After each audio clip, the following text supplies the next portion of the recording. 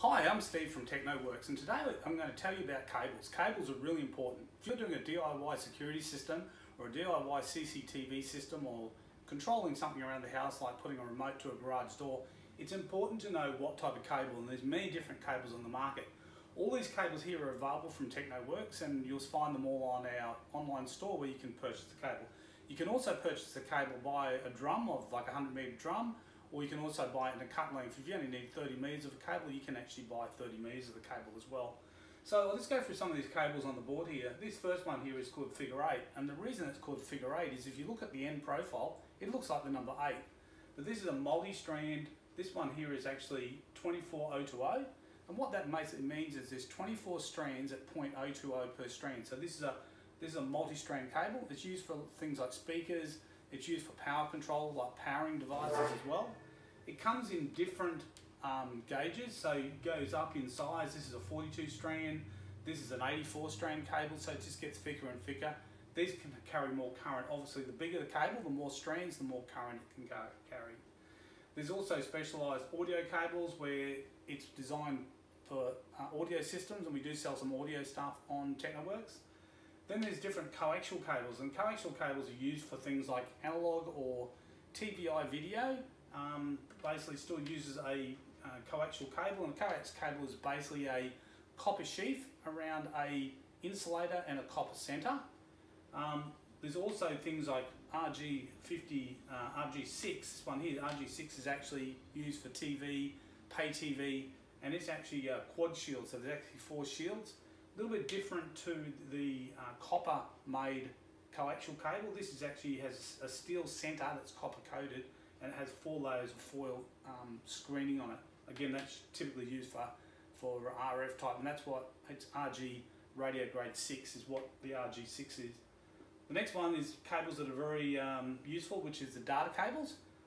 They come in either CAD5E or CAD6.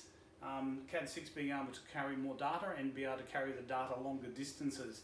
Typically, CAD5E can carry data up to 90 meters before you need to go to a switch to boost it.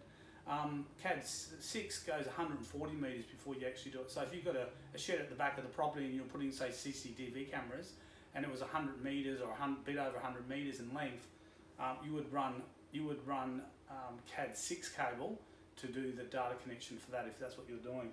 So we can actually give you all this advice on what cables you need on your project. Once we know what you're trying to achieve, we can actually help you design the system and how you run the cables.